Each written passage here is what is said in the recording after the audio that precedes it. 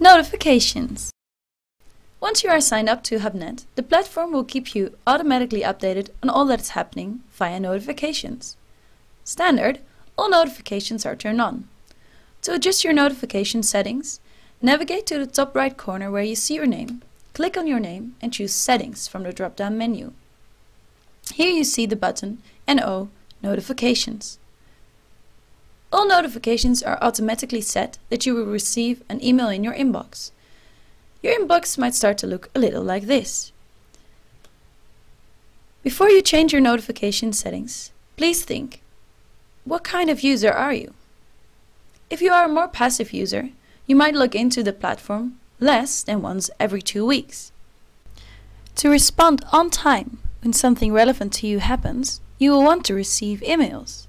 So play around with these settings and find out which email notifications you want to leave turned on. Active users of the platform, who log in at least once per week, can receive their notifications on site. Please leave announcements turned on. Your local Impact Hub host will use this to notify you when something has changed in your Impact Hub. There is no Save button on this page. Your settings are automatically stored.